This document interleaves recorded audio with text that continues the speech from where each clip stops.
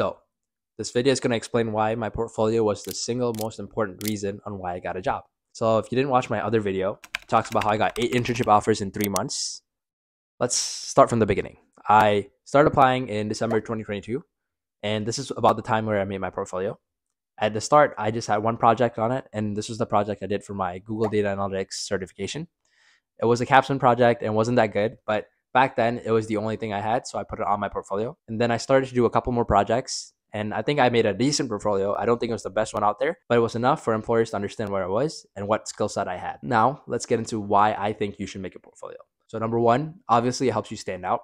Out of the pool of 600 or 700 applicants that are applying for your job, when you make a portfolio, you'll be one of the few where employers can clearly understand your skill set with trust, authenticity, and belief. It also displays your unique thinking skills. So with my portfolio personally, I like to use a lot of comments and remarks so that employers understand what I'm thinking or my thought process. And, I explain the questions I ask and why I ask them. This obviously reduces the workload of the employer. They don't have to dig so much to decide if you're a worthy candidate. In my opinion, this allows you to make unique conversations during your interviews, which is what I did, and I'll explain that later on. Next, it helps you show your work. So with any career, any job, showing your work is important. This helps you show that you're creative and you're unique. Next, it also helps increase trust, credibility, and authenticity. So there's numerous amounts of research and studies that show that if you show your work, you're automatically going to be more trusted, more credible, and more authentic. This is because people can actually verify that you know what you have the skills you say you have, you've done the work you said you've done. And like I said before, it's a good conversation starter. So for me personally, I use my portfolio, as a conversation in every single interview I had. I directed them to my portfolio every single time they asked me a question. I directed them back to my own projects, the projects I worked with. And the reason for that is because I knew that projects in and out.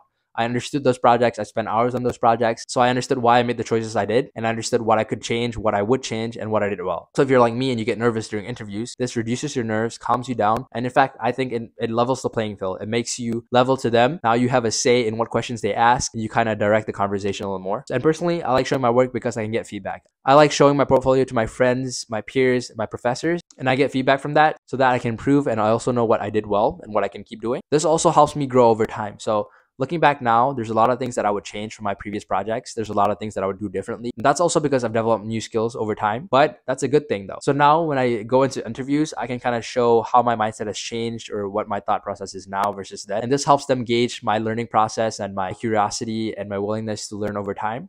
Continuous learning is one of my values, and I have that displayed on my portfolio. I think everyone should have a mission statement and a set of values on their portfolio. This helps employers better understand who you are as a person and if you're a good fit for their team. Now let's get into how to create a portfolio. So there's a free option and there's a paid option. And if you're like me and you want to spend a lot of money to look more professional, you can choose the paid option. It costs me about $150 a year to have my domain name and my hosting service. I use Bluehost, but I've tried Ghost and Hostinger. I think Bluehost is the most worth it for me as of right now, but you could go with any of these options. There's so many out there. As for domain names, you can use Google to get domain names, or you can use other services like Cheap Domain or other things. As for the free options, I recommend YouTube, Kaggle, and GitHub.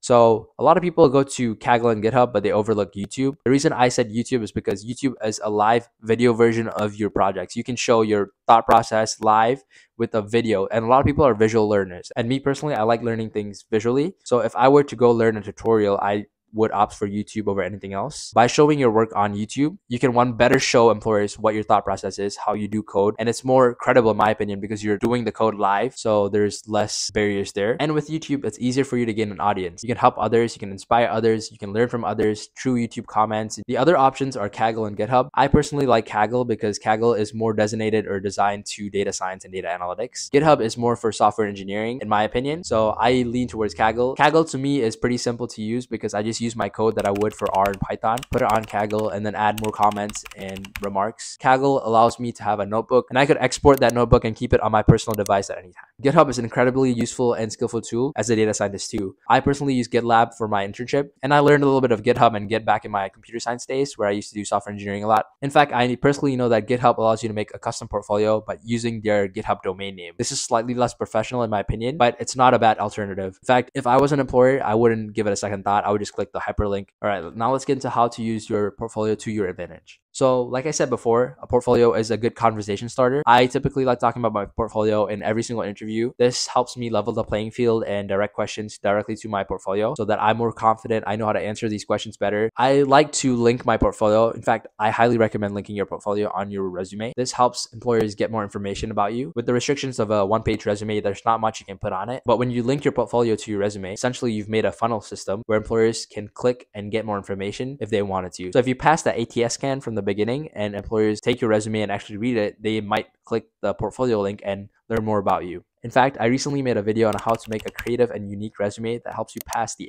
ATS scan through a funnel system. I also recommend putting your web portfolio on your student profile, on your LinkedIn profile, and also on your Handshake profile. This can direct traffic from your social media profiles to your web portfolio. Almost every single employer will check your LinkedIn profile when they're considering you. And when they have a chance to click your web portfolio link, they can get to know more information about you. So that's a pretty smart way to present yourself to employers in a meaningful way. So yeah, that's about it for this video. I do plan on making a part 2 where I directly teach you how to make a web portfolio. I like to be very intentional with my work and how I present myself to employers.